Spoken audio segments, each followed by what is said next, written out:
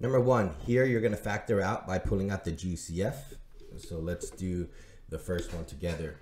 So let's find the GCF here, GCF. First of all, we write down each term like 6x, then we expand it. 6x can be broken down into 2 times 3 times x. Then the second term is 3. That can just be broken down into 3. What they have in common is the GCF. So the GCF here is 3. So here we put 3. Then parentheses is whatever we have left. We have a 2 and an x, which is left over from the 6x. Bring down the plus. What's left over here is not a 0, but it's actually a plus 1. Okay, that's how you pull out that GCF.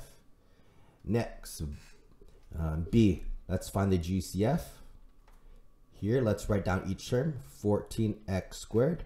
We can expand it out. That can be 7 times 2 times x times x. Then we have 28x. That can be expanded out to 7 times 4 times x.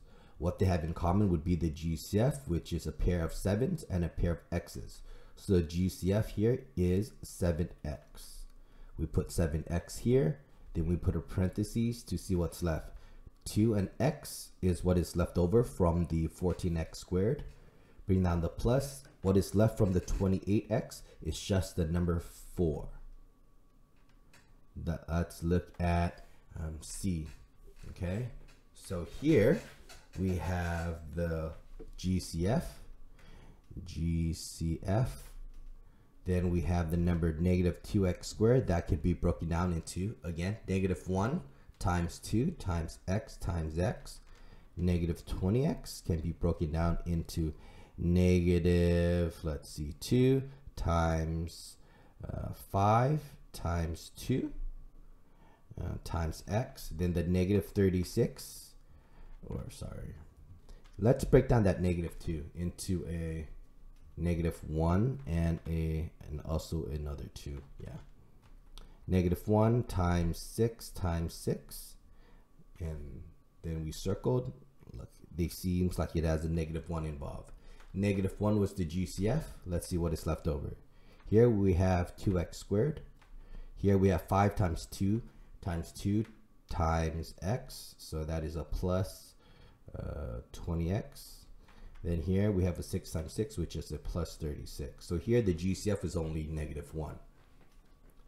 Then we have D. Let's find the GCF of the number 3x squared. All right, so we have 3 times x, which is the GCF, which is the first term expanded. 9x squared can be 3 times x times x. Oh, I forgot an extra x here, right? Because it's x to the third.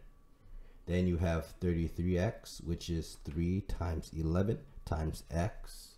We circle what they have in common, which is 3 and then an x. So the GCF here is 3x. So let's put a 3x here, parentheses, and let's see what are we left. From the first term, we're left with an x squared. From the second term of 9x squared, we are left with a 3x. And lastly, we are left with an 11. There you go. That is how you factor out the GCF.